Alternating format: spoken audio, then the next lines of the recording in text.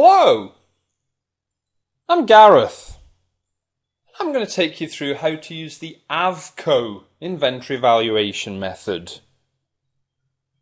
So AVCO is short for average cost, and it's used in situations where perhaps we can't tell the difference between one set of units of inventory and another set of units of inventory. Now we've got our example here. So on the 1st of January, the business bought 20 bananas, so they received 20 bananas into the storeroom at 20 pence each. 5th of January, a second purchase of 30 bananas, this time at 30 pence each. So in total, they've got 50 bananas. On the 10th of January, they sell 40 of them. Now what if, when they sell those 40 bananas, they walk into the storeroom and all they see is 50 bananas? And they can't remember which ones were bought on the 1st of January, which ones were bought on the 5th of January. They're all jumbled up in a big pile in the storeroom. So to make the sale, they just grab 40 of those bananas without knowing, or perhaps caring, which ones originally cost 20p and which ones originally cost 30p. You can imagine they may not keep track of each individual banana.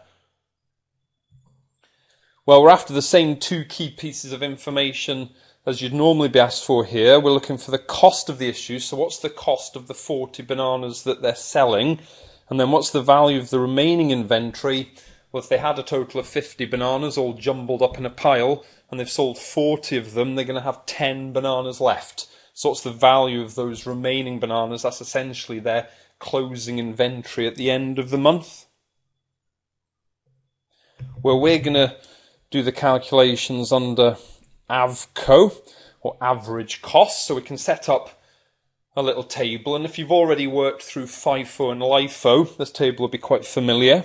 So I'm going to have a column for the date of each transaction, a column where I can record the number of units either being received or being issued, a column for the cost per unit of the bananas, and then a column for the total cost of each transaction. So on the 1st of January, we bought 20 bananas, so we've received 20 units. That's an increase in our inventory. That's at 20 pence, or £0.2 per unit, and 20 bananas at 20 pence is a total cost of £4. 5th of January, we've bought another 30 bananas to take us up to the 50 bananas in total.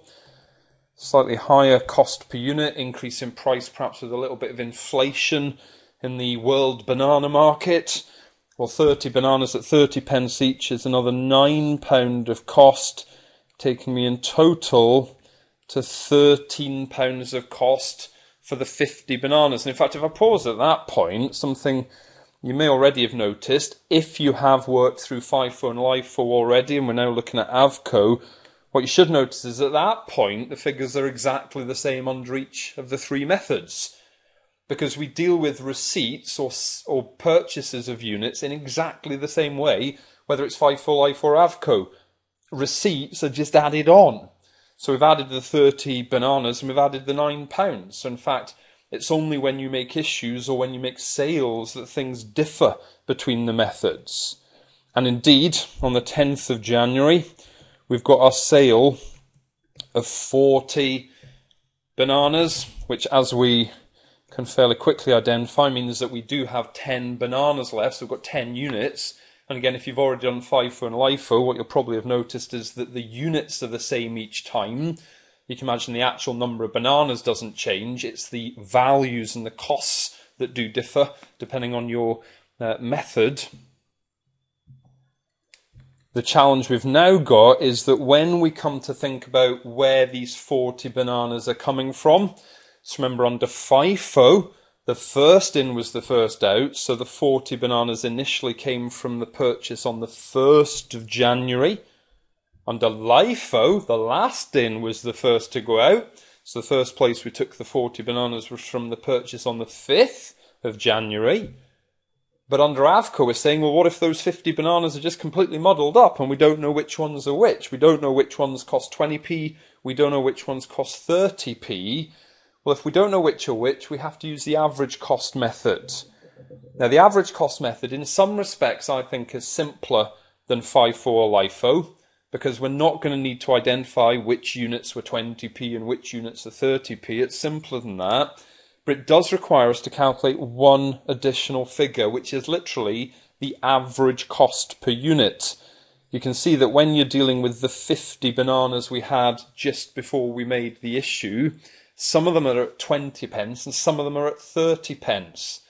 If we therefore work out the average cost of the bananas, I would guess it's going to be somewhere between 20p and 30p.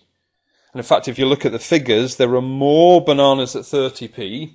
So in fact, I'm going to be guessing that maybe the average is going to be a little bit closer to 30p than it is to 20p, because you've got more bananas at that higher cost. But that's what's sometimes called a weighted average. It's weighted by the number of units. Well, I'm expecting an average cost between 20p and 30p, but how do I actually work it out? Well, very simply. All we do is we look at the total cost of the 50 bananas and the number of units involved, and you just divide one by the other.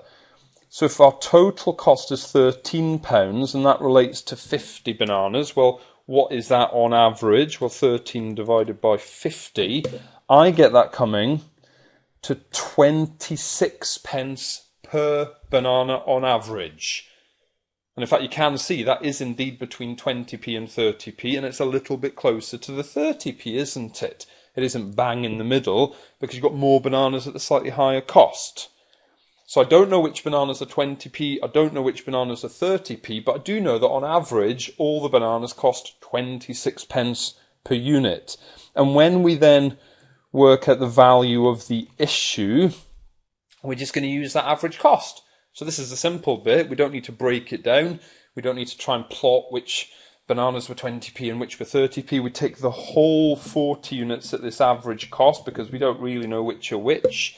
And that gives me a cost of the issue of £10.40. £10.40 as the cost of the issue of the 40 bananas we've sold. Now that's the figure we would then compare to the revenue generated to identify what profit we'd earned. And again, if you compare back, if you've already done FIFO and LIFO, if you compare back, the figure we identified when we were doing FIFO for the cost of the issue was £10. The figure we got under LIFO was £11. So what you'll notice is AVCO is somewhere in between, because AVCO literally is a bit of a halfway house between the other two methods that you can deal with. So the cost of the issue is £10.40. And then to work out the value of the remaining inventory, so the 10 bananas we've got left, well, in the usual way, when you deal with issues, you just knock off the units and you knock off the cost. So £13 less £10.40, I get that leaving me with £2.60 as the value of the remaining inventory. And as ever, you can double check the logic of your figure there. Now the idea with AVCO is we're taking units out at the average cost, meaning we must be leaving the rest at the average cost. And the average cost is 26 pence per unit. 10 bananas times 26 pence is indeed £2.60. And in fact, if you compare that figure to your FIFO and your LIFO results, you'll again see it sits in between them.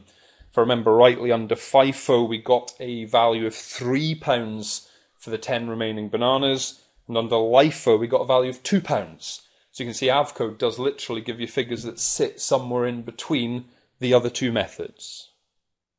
Well, I do hope you found that useful. Just a matter of lots of practice. See you soon.